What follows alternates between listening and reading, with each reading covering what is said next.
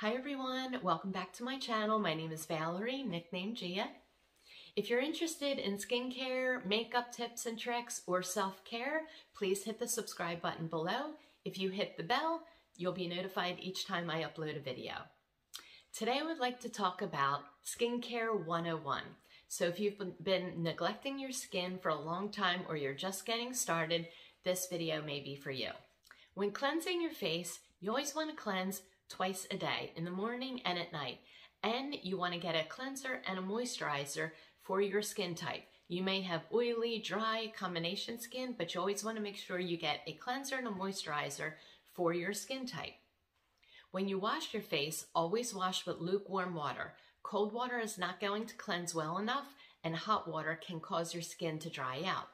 Put some cleanser on your hand, wet your face, go in a circular motion with your fingertips is best for 20 to 60 seconds. You want to make sure that the cleanser foams up well.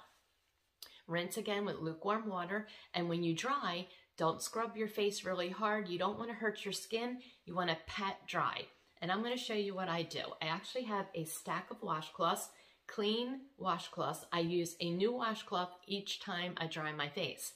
You don't want to use wet towels or washcloths in your bathroom. Wet towels can build up bacteria, and other people also touch those towels, so you don't want to put that on your face. Depending on your skin type, you want to cleanse, moisturize, and what you also want to do is maybe use a spot treatment or an eye cream. So for more mature skin, I would suggest an eye cream. When you use an eye cream, always use your ring finger. Your ring finger gives the lightest touch, and you just want to dab underneath your eyes. You don't want to pull and wipe your skin. So if you pull your skin, you're going to stretch your skin out. You just want to dab it.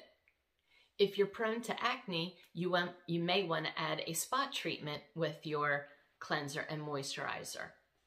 This video is for beginners, so if you need some recommendations or would like to know the type of cleanser or moisturizer I use on my skin, you can comment below, or you can email me at prettypoutbygia@gmail.com. I'll leave some information below. Thanks for watching. Have a nice day.